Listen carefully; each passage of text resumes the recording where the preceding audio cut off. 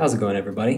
And welcome to another CutControl video where we're going to be talking about how to move the machine around and get it to do exactly what we want it to do. So, we have it started off here. I got a program loaded in and the G54 is set up. And we have our tool here ready to be moved around, waiting orders, instructions. Let's give it some. So we'll come over here to the right side of our screen here. And what we're going to start off with here is we're going to start off with our direction controls. So we have our x-axis, our y-axis, and our z. If we look over on our screen, these are represented by these lines. This is our 0 position set up by our work coordinates and our program. And what it is we have our x direction, our y, and our z. Now it's easy to think of things as, left to right, forward to back, and up and down, but everything depends on perspective. So if we move this around, suddenly this is left and right, this is forward and back, that's up and down. So if I were to turn this around, suddenly the y direction is left and right, and x is forward and back. This can even change for z. There, suddenly z is front and back, x is back to left and right, and now y is up and down. So really, what you gotta pay attention to is you gotta pay attention to positive and negative directions. And it'll take a little while to get the hang of it, but eventually it'll just become second nature. So I have x negative and positive, y positive and negative, and z positive and negative. So those are the directions in which our tool can travel. Now that we have our directions sorted out, we're going to go on to Jog Speed. Now Jog Speed's pretty straightforward. You have your rapid, which is good, great. Everyone loves to go fast, save time and money. But next thing you got to think about is, well, why would I want to slow things down? Why would I move at 25 inches a minute when I could just rapid everywhere where I want to go? Well, let's say that we wanted to touch off the top of our part. So let's come to our front side of the view and zoom in a little bit. Let's touch off the top. We'll come down in Z, nice and slow. Oh, too late. Come down with our tool. We've crashed into our part, and now we're officially having a bad day.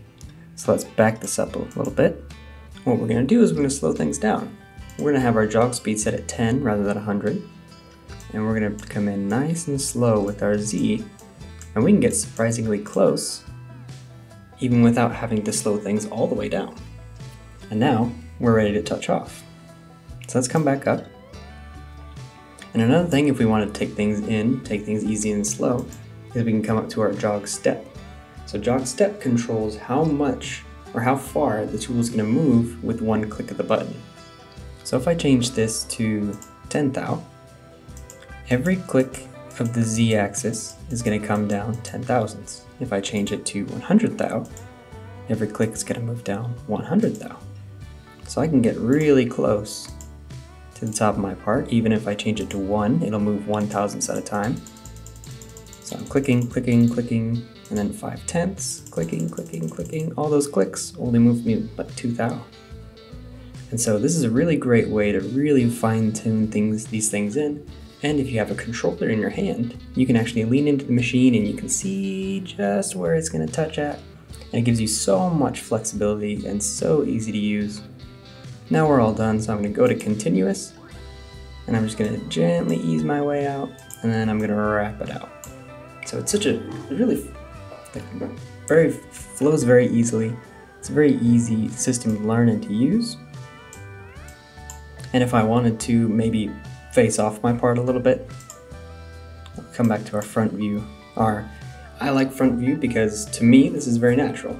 Everything's left and right, or excuse me, right and left. You can't really see front and back because of the perspective, but up and down is also the same. So my positive and negative directions make sense to me here. And so I'm going to move over. And let's say I want to make like a 6 thou pass or something. And so I'm going to move my digital readout, my DRO, and let's say I want to start at negative 0.5, and so I'll move over a couple thou at a time, and then 10, and then a half thou. There, and now I'm set exactly where I want to be just by moving my jog step rather than trying to move it in continuously. And then I can also type in. 6 inches for every button that I press. And then for jog speed, let's say I want to go something goofy like 37 inches a minute. So now whenever I press X, there it goes at 37 inches a minute, moving across the top of my part. So I can type things in and really like customize how I want to move this machine. And now like, okay, let's bring it down and let's touch off the top of my part. And there it goes. And goes, and goes, and goes, and then stops. So that's the one thing you have to really be careful about when using Jog Step, is that this machine, for as brilliant as it is and as accurate as it is just like any other CNC machine, where it will try to do exactly what you tell it to do. So if you tell it to bury itself 6 inches down, it will do its best. It will try its hardest to bury itself, and it will not be a pretty picture. So let's wrap it back out. And try to remember, if you're using Jog Step like this, to always, whenever you do a big move like this, especially 6 inches, or anything long that can crash down, as soon as you're done with your move, flip it over to something that's a little bit more safe, a little more comfortable, like 10 thou. That way, just in case you do hit your Z, it moves just a nice, safe distance. So that is our kind of manual jogging like this. We have a couple automatic cycles that are built into CutControl here that you can use for MR-1. One is if we jump over here to the left, we have our go-to G54-0. Now that can be G55-0, that can be G56-0. Just basically whichever 0 you have set up and whatever coordinate system you are in, you can click a button to go to its home position, to go to its 0 position. So this will take me exactly to X, Y, 0.